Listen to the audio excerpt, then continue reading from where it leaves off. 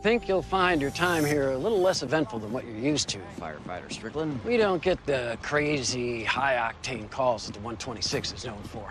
No worries. Not many stations do, Captain Andrews.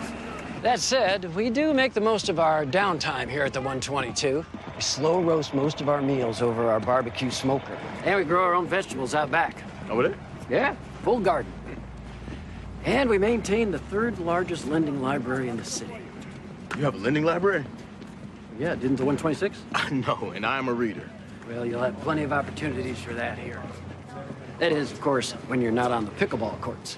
I don't even know what that is. Trust me, you are gonna love it. First, a couple of folks I thought you may want to say hello to. Judd?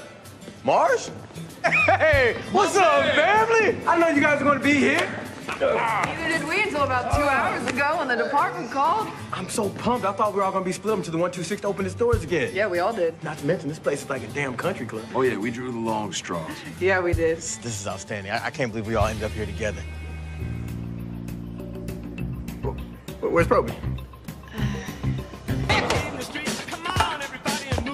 That's you! That's Me? that's you! Game, set, match!